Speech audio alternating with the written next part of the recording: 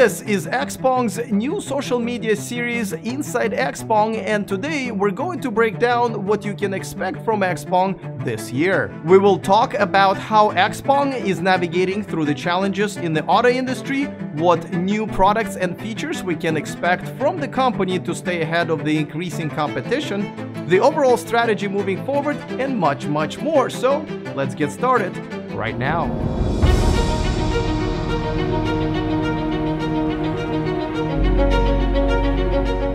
Before we dive in, let me introduce myself. My name is Alex Guberman, and I'm an electric vehicle social media influencer based in California. I host my own electric car news YouTube channel called E4Electric. And now I am hosting this exclusive Inside XPENG social media series that you're watching right now. Here, we'll keep you up to date on all of the exciting XPENG news, from new car reveals and customer events to XPENG location grand openings and interviews with senior executives. And there is a lot happening this month that we will be covering soon. From XPENG's new driver assistance features and opening of its first branded experience store in Oslo, Norway, to the P7 and P5 smart sedans showcased at the Fully Charged Live Europe in Amsterdam. But first, let's find out how XPENG performed in Q1 and, more importantly, what we can expect in the months to come with my guest, Brian Gu.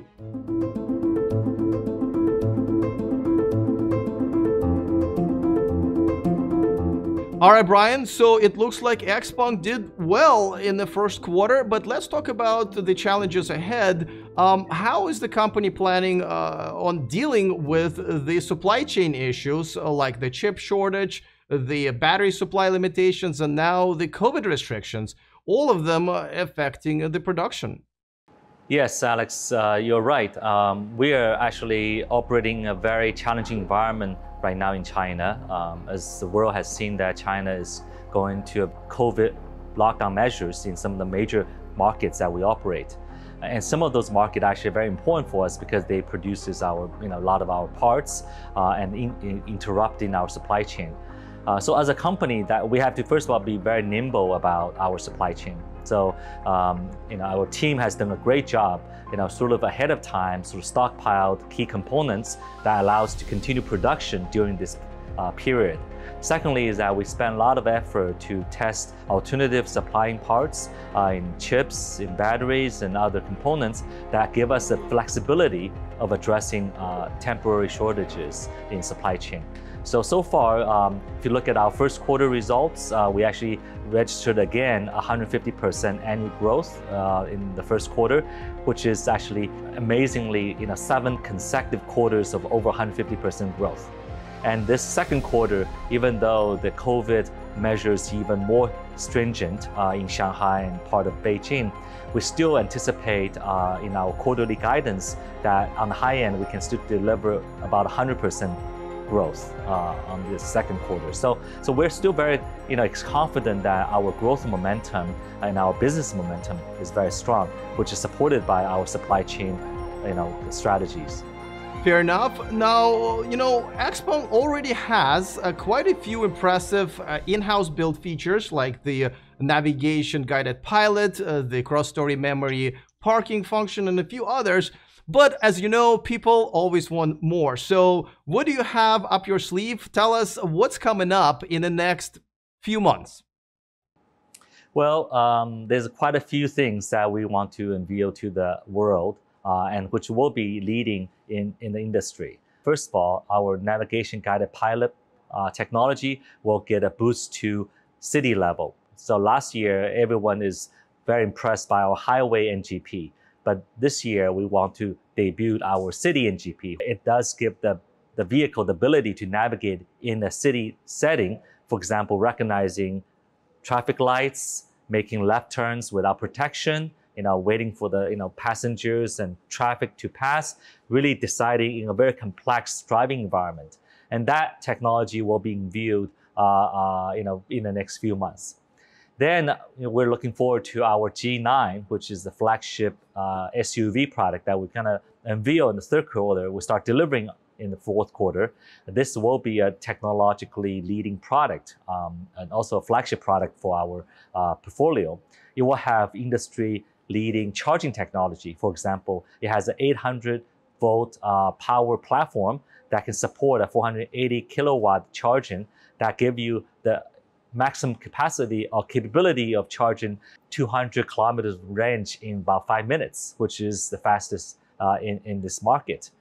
And then also G9 will have the most advanced autonomous driving hardware package on board with NVIDIA's Orin chipsets, as well as our own proprietary architecture, as well as software stack.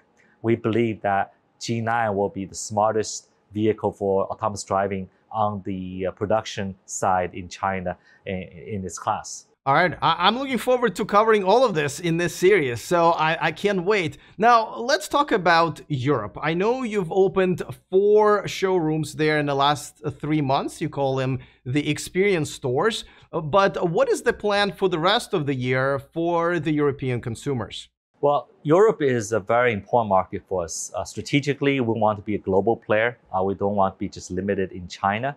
Our technology is leading not just in China. We think it's leading in globally as well. So we want to offer the best technology to international customers. Europe is a market we believe has huge potential because it has higher consumer awareness for EV products. It has a great infrastructure to support EV operation, and government is very, very also supporting the EV initiatives. But we want to be very prudent. We are a young company. We need to build up our capabilities and infrastructures and brand in a measured pace. So that's why we picked 4 markets we believe are most attractive for EV development, which are Norway, Netherlands, Sweden, and Denmark. We want to also test direct operations because we believe our technology right now, we want to have the ability to sell directly to customers to convey our product messages. So I think that will take time. So we are very hopeful that these 4 markets with our direct selling operations will give us ability to gain a foothold in a very important market. It also gives the world a peek of our industry-leading technology and products. And I think in a year or 2, we hope to establish a firm operation in Europe and expand to other parts of the countries of the European continent. All right, now let's talk about something very different because, there's a pressure right now on automakers to make the electric cars, the green cars, in green ways. The carbon neutrality is the cool phrase nowadays. Now tell us, how is XPENG trying to achieve that? Well, even though XPENG is a very young company, we have probably less than 8 years of operation, but we are focused on environmental friendly agenda from the day one. As a company, all our products are designed to be friendly to the environment. Our first product, G3, the second product, P7, and P5, which is beginning to sell in last year, together in 2021 has accounted for over 1 million metric tons of carbon dioxide emission reduction in its life cycle. So this is huge, obviously benefit to the environment. And also in our manufacturing plants, we have employed solar powered panels that has actually also caused over 1,500 metric tons of carbon dioxide savings or emission reductions. And in our material utilization, we have recorded more than 97% of recycling of materials, both in terms of wastewaters, waste materials, which is far exceeds the measures demanded by the governments here. And then as a company, we are very much R&D focused on innovation, which I think is a key proponent of environmental safely operations. So if you look at our investment in R&D, which accounted for almost 20% of our revenue, most recent financials, and our headcounts, we have over 5,000 R&D staff supporting the growth of innovation, which largely will also be deployed in environmental friendly technology like EV and battery and other operations. So overall, we are very, very much committed to ESG agenda and environmental safe and protection ideals. So as a company, I think this is a long-term commitment from the very top. The senior management and the board is focused on that. We have a ESG committee that's set up in the board level, at the management level, and also at the operations levels to ensure we have top-notch focus on this area. Thank you, Brian, for breaking down the Q1 results. And as Brian said, XPENG has many exciting news coming up in the next few weeks and the rest of the year. So don't forget to follow us right here to be the first to learn about all things XPENG. My name is Alex Guberman. See you next time, and remember to stay charged.